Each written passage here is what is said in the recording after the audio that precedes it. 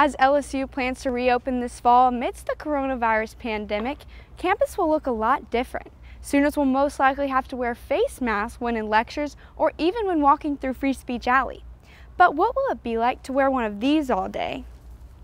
LSU student and employee at Highland Coffee, Lauren Nicholson, wears a mask every 6-hour shift.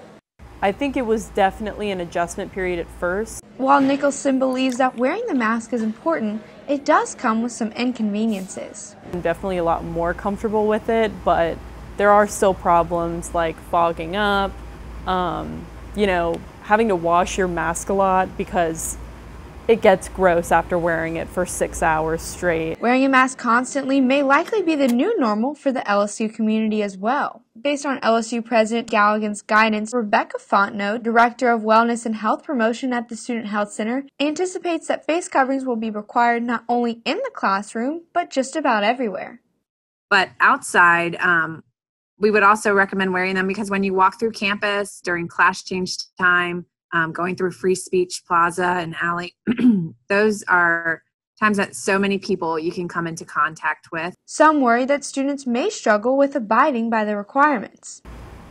People aren't going to want to be walking through, you're late to your class, you're rushing in, you're sweaty, you're breathing really heavy, you're not going to want to be wearing a mask whenever that's happening, so I think there's going to be some pushback.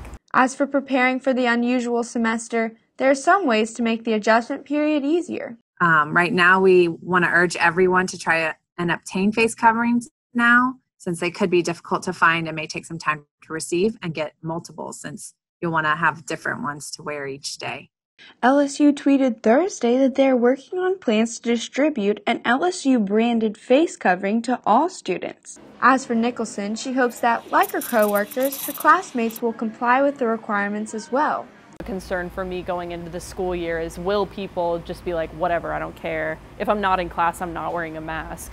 Because that's when we're going to start seeing big resurgence and see school have to shut down again. LSU plans to begin the Phase 3 return to campus plan when Louisiana begins Phase 3 statewide. For Tiger TV News, I am Allie Katlabar.